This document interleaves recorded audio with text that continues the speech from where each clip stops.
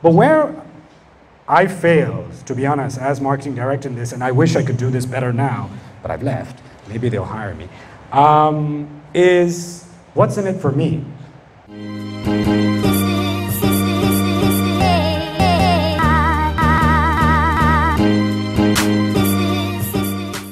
The key is being very, very clear in your message.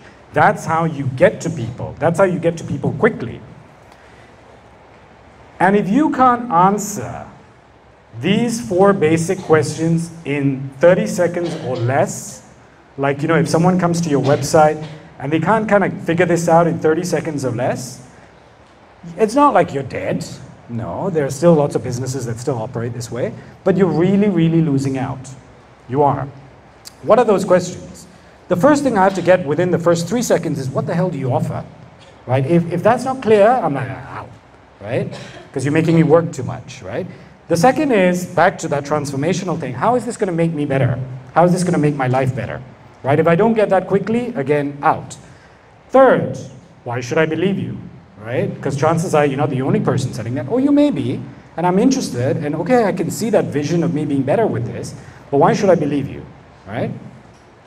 And the third is, and the fourth, which is often forgotten, what do I need to do to buy this? And sometimes we kind of take it for granted that people would know what they need to do to buy it, like go to the shop lah, or go find it here, or click buy now, and those kind of things. But products can sometimes be a little bit more complicated, and if you don't guide them through, as you'll see, you're missing out. So these 4 questions need to be answered. Now, let me take you into a completely non-digital world, right, just for a second. I used to be the marketing director at IMU, right? And IMU is the International Medical University. And when I got in there, and I sat down with, all the deans of the various faculties, one of the questions I asked them was, we were trying to clarify our marketing, right? And just a simple question I asked them, I sat down with them, I said, why should a potential prospective student join your faculty, your course? It's amazing how most of them couldn't answer it. They could answer it, but it would take them like 20 minutes to give the answer, right? Long story, and by that time I was like, okay, fine. How the hell are we going to put this down on a piece of paper, right? So it came down to distilling that message into, back then, and I'm not saying this is revolutionary, but back then it was a big change, into just 5 key messages, right? So if you go back to, and this is just a brochure, this is in my website, of course it got translated, but if you go back to what do you offer, how will it make me better, why should I believe you, and what do I need to do to buy it, we tackle 1, 3, and 4 here, right? So we did a pretty good job at showing what it is we have, very obvious, medical degree.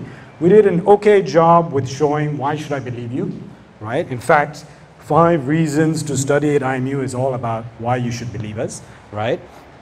And we made it pretty clear what you need to do, right? Of course, this isn't a website, so they still had to do it manually. But where I failed, to be honest, as marketing director in this, and I wish I could do this better now, but I've left, maybe they'll hire me, is what's in it for me? If you look at the 5 reasons, they are very company-centric, right? Which is the other mistake that companies make. It's all about me, right? So it's all about, we're the biggest university. We, build your future in a professional healthcare network. Okay, a bit fluffy, like whatever. Largest private medical school, curriculum benchmark to international students, to international standards, better preparation for housemanship. Yeah.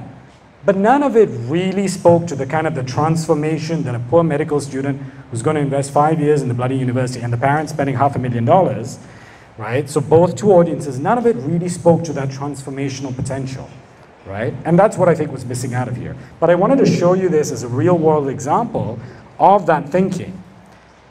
So the question is, how do we achieve clarity?